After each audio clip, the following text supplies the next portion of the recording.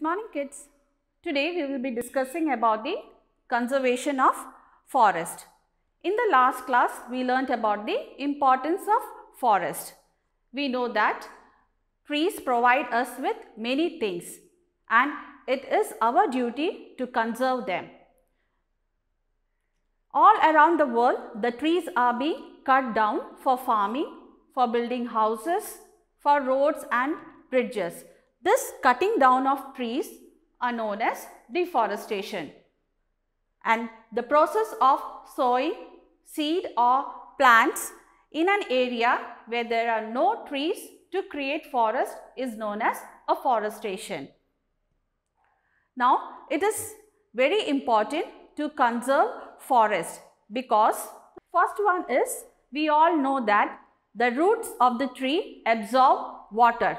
Imagine if there are no trees, no roots, the soil will not be able to absorb water, and in heavy rains the water will remain on the top of the soil, which will result in flood. So it is very important to plant trees.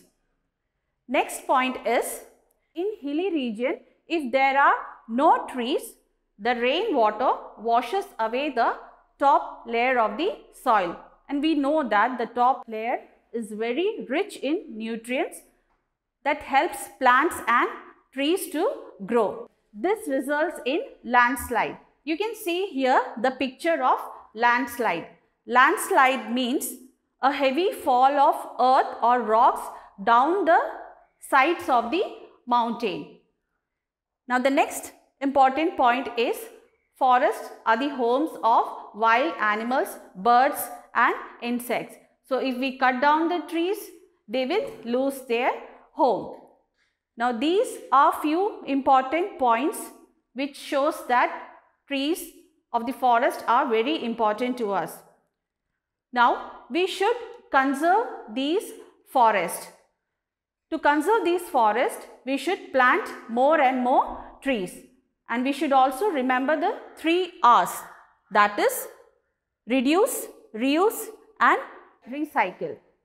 We should reduce the use of products that are made from trees, and we should recycle products like paper, books, cardboard boxes and reuse them.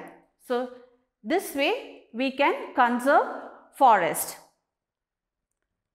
Next we will discuss about the wildlife in India.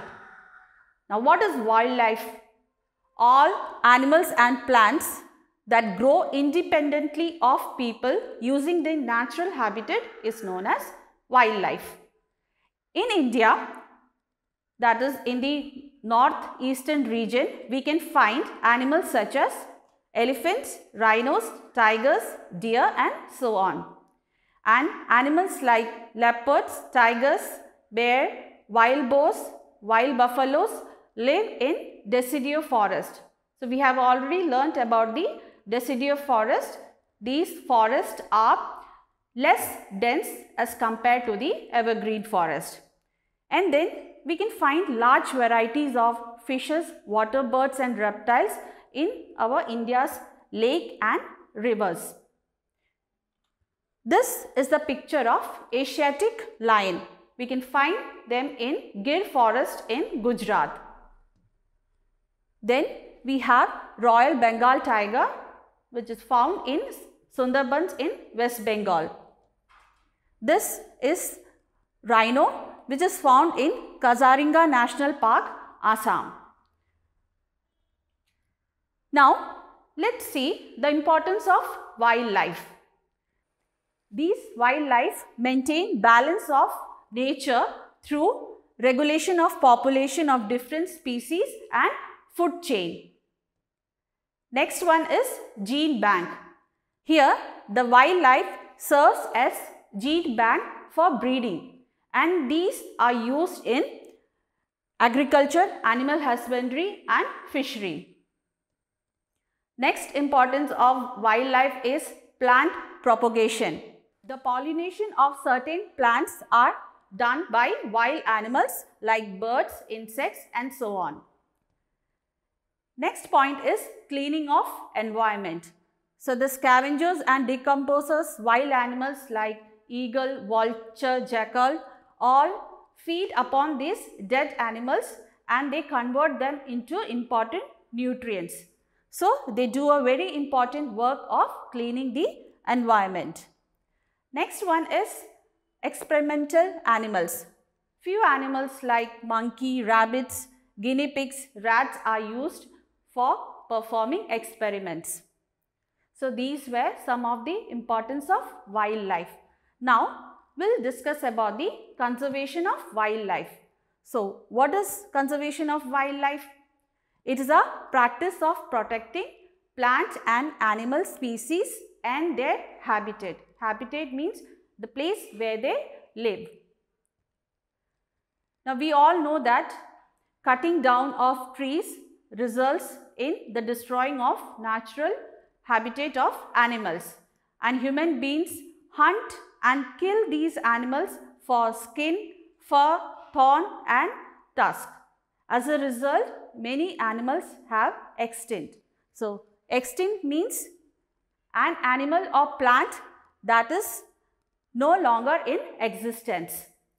And due to this process, there are some animals whose numbers have reduced and they might soon disappear from the earth.